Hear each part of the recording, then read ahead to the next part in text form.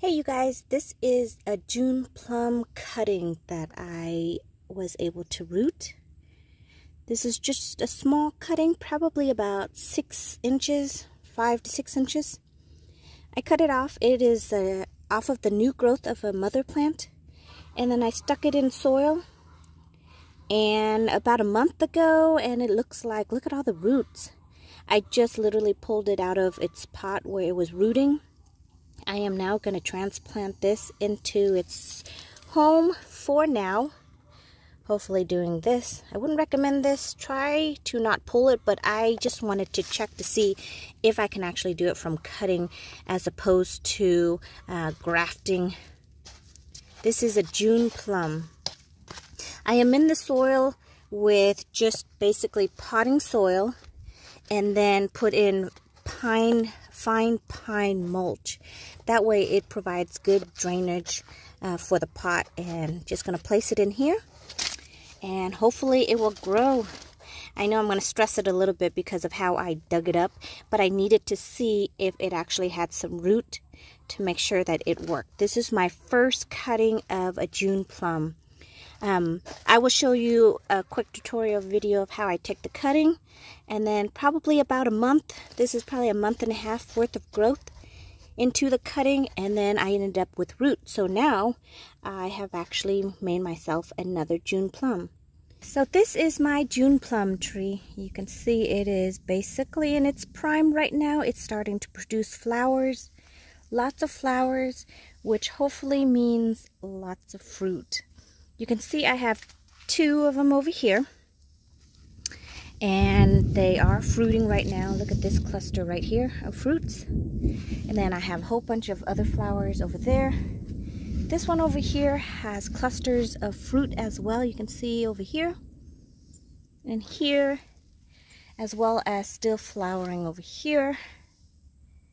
And couple fruit on the opposite side. You can see they're right there, but I can't get to that other side. So today's video, I just want to show you how to propagate June plum from cutting. Since it is fruiting, I'm going to pick the cutting that doesn't have any fruit on it. See, this one right here has fruits on it, so I'm going to leave that one. But see how it has a side shoot right here that doesn't have any fruit or flowers.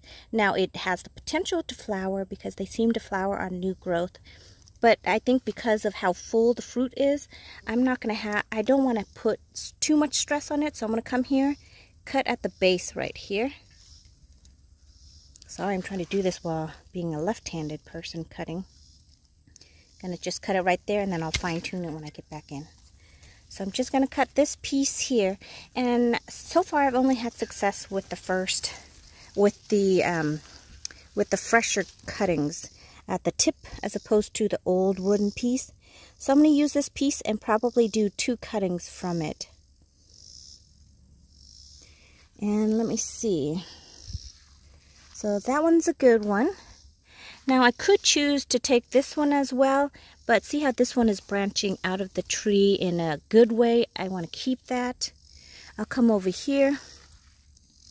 Here is one right here that looks like it's just kind of in the middle, not doing anything. So I think I'm going to go in and just cut this one.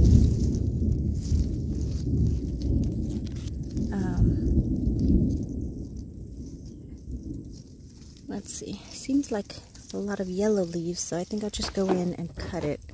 So, sorry, it's hard to see, but right at the base over here, that's where I'm going to cut it.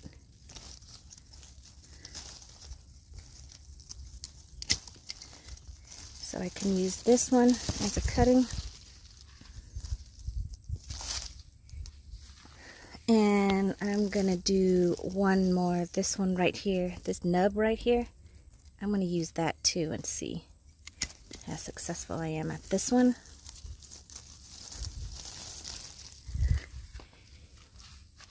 So you can see they seem to grow pretty good. Like even here, this is where it's going to flower. But it's sending out new stems right here as well. So, okay, I think I thinned it out pretty good. So now I'm going to go to the area where I have the potting soil ready to go, and all I do is just basically put it in there and then let it do its thing and take root. All right, everybody, so these are the cuttings I taken from the June plum. I didn't take too many because I still really want fruit from the plant, and it's in the prime season, but I thought I would show you just by a couple that I have. This here I can use as several nodes. I know you should probably take more cutting than this, but I seem to get it to work, so I'm going to do it this way.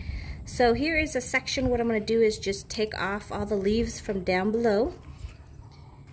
So basically, each of the nodes is where I take the stem off. So there's a node right there. That's where the root is going to grow from. So I'm going to strip it almost bare. And instead of stripping it there, I'm just going to leave it just like this.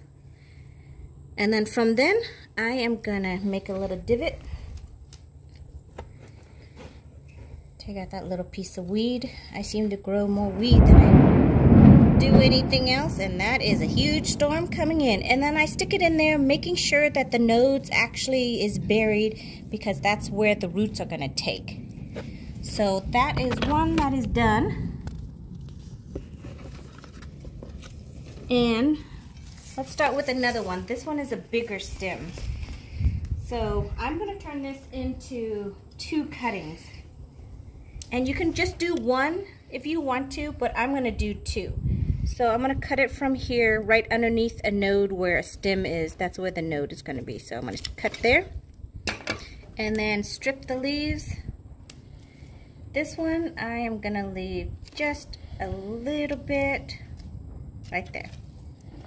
You can see over here it's starting to push a little growth right there. That's where the node is. When I talk about the node, that's where a new leaf or a stem will form.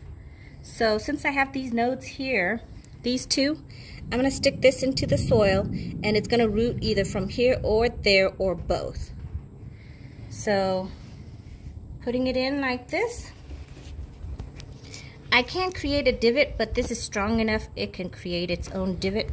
So I'm going to stick it in there and make sure that the nodes is covered. So this is just a soil mixture, potting soil, and then I put in perlite to help with the drainage. So that's the second cutting, and then the tip of the cutting right here, again, stripping the leaves, leaving the nodes. I'm going to take all of it off and just leave this amount. And then from then, we're going to stick it into the soil, making sure that it covers at least 1 or 2 nodes. So that's where the rooting is going to take. So stick it in there and just let it be. And I do this I let it sit in there for probably a month and a half or 2. I think that's how long the other one was. Ooh, this one's got leaves out of the wazoo. So I'm just going to do that. And then stick this whole thing in like that. So hopefully we'll get all of those nodes that will have root in them. And this one, just gonna stick it down there. Just like that. And that is it. Now this one I just placed in here a week ago. And then of course, the very beginning of the video shows you the one that's been in it for a month. And it takes root, and this is how I'm gonna get more June plum plants. Thank you so much for watching, you guys, and I will see you in the next video. Goodbye, everybody.